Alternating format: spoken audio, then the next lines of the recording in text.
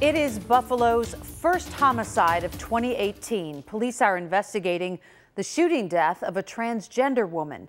Homicide rates in trans women of color nationally are higher than ever before, which has many wondering if her death was a hate crime. 2 on Your Side's Erica Brecker asks the tough questions tonight. The public hasn't heard much about a Tuesday shooting that killed a transgender woman on Shepard Street in Buffalo. Until now.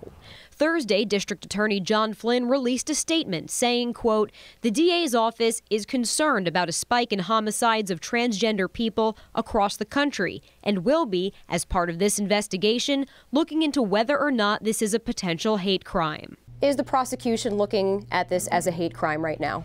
We don't know. We're still in the early courses of the investigation.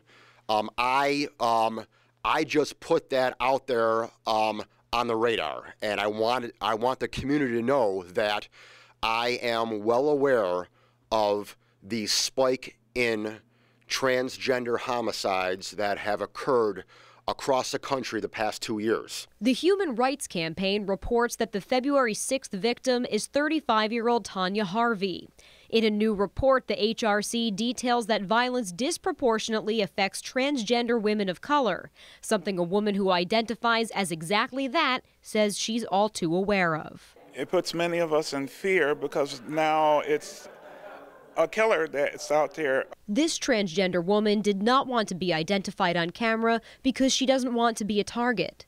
So, how can law enforcement determine if this was a hate crime? If a victim's status has anything to do with the commission of a crime, that potentially could be a hate crime. And a hate crime, according to Flynn, would upgrade the punishment of the crime to a more serious felony. To get more perspective, we attended a legislative hearing tonight about a proposal to ban conversion therapy, where many members of the LGBTQ+ community and their allies were in attendance. I don't think that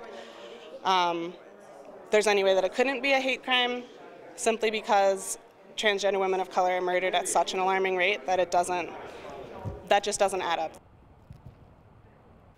The FBI investigates violations of federal civil rights statutes, which is what a hate crime would fall under. So we called our local office to see if they have any involvement. I'm told the FBI is aware of it, but that the Buffalo Police Department is the agency investigating this fatal shooting.